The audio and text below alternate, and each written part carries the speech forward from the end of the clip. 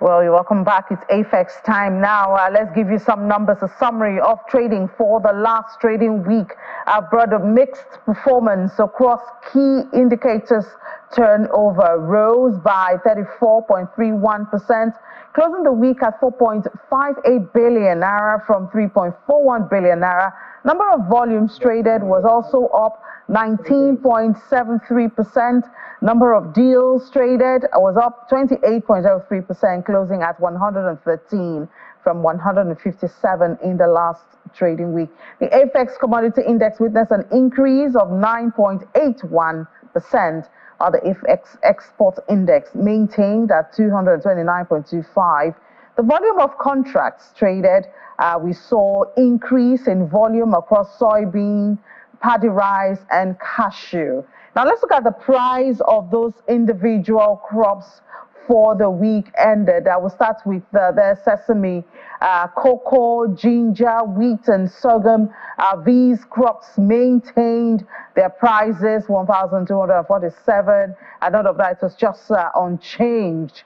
Looking at other commodities witnessed there, we saw mixed performance also. We see maize right there. It was up 21.93% at 504 naira 81 kobo for a kilogram of maize at the FX, and cashew nuts was also up 5.47%. That's about 27 naira 99 kobo, and closed at 540 naira 17 kobo for the week. We see paddy rice there in the red, 0.87%, down 456 naira 13 kobo for a kilogram of paddy rice for the week ended. And then also we see soybeans there in the green, 2.46% up at 368 naira 55 kobo at the close of trade. That's cashew nuts. We have that already. And well, if you want more information, yeah, those crops mentioned earlier, that the prices have remained unchanged, sorghums, cocoa, and all that. They remained unchanged for the week. So if you don't want more information, AFEX will always tell you to go to their website, follow them on their handles or social media, and get every information that you need. But it's not over with AFEX now. Joining us virtually need to talk more about what they're doing this time, about they're assessing the role of commodity markets in the issue of food supply and food security. We have Friday Okori, is an analyst, financial market with AFEX. Hi, Friday. Good morning. Good morning. Thank you for having me. Yeah, good to have you. So I guess everybody has a role to play when we talk about food security, not just in Nigeria, globally. But what's the role of commodity markets? And they seem to be getting popular now. People like you, or companies like you, AFEX, we know that you're collaborating with Ghana Commodities Exchange. Also, of course, we have our own back here in Nigeria. How exactly are they contributing to the issue of food security? All right, thank you for that question. So traditionally, farmers face challenges across access to resources to boost production, storage, and markets. For example, during harvest, inadequate proper storage facilities would always lead to post-harvest losses. This post-harvest loss, coupled with lack of access to markets, would create shortage of food supply to match the ever-increasing demand for these food products. This eventually leads to food insecurity. The commodities market has been able to bridge this gap by providing resources to the various stakeholders in the agricultural ecosystem to boost capacity to match demand and supply. Through the provision of infrastructure, commodities market has been able to connect farmers to the warehouse, thus reducing post-harvest losses.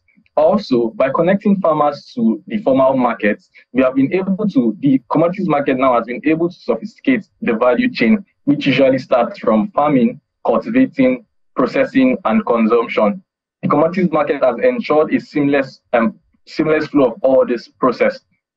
Lastly, the commodities market has been able to provide capital in the form of credit facilities and inputs to the various stakeholders in the value chain to ensure that there is a robust system to match to ensure stable food supply. Yeah, so of course, everybody's talking about high tech now, AI, technology, digitalization, and all of that.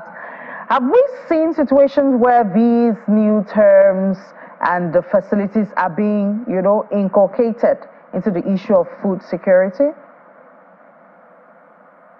Yes. So technology has in the commodities market has created more room for more people to created room for more people to participate in the commodities market, and it has also increased transparency. Technology has made it possible for people to have access to data, to historic prices, then for them to use that data to place trade. Thus, it reduces their chances of risks in the commodities market. On our in FX Commodities Exchange, we have two technology-enabled platforms, COMEX and the Workbench.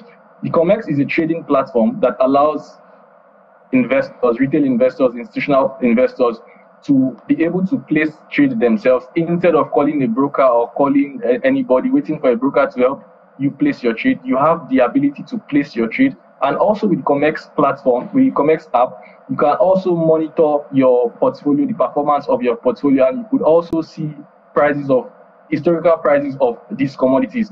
The Workbench is an inventory management system that basically tracks the activities of farmers and aggregators in the ecosystem. What about regulators, financial institutions? How active are they, in contributing positively to this? Okay, so we have various financial institutions like capital market operators in the market, and our regulator is the Securities and Exchange Commission, SEC. Our regulator, SEC, functions by providing robust regulatory frameworks and also to ensure risk management policies. While the various capital market operators, these financial institutions, they participate to increase market participation and also to deepen the market. All these are done to ensure that we can have a robust system to provide food supply in the country. Thank you so much, Friday Okori, analyst, financial market with AFEX. Thank you for having me.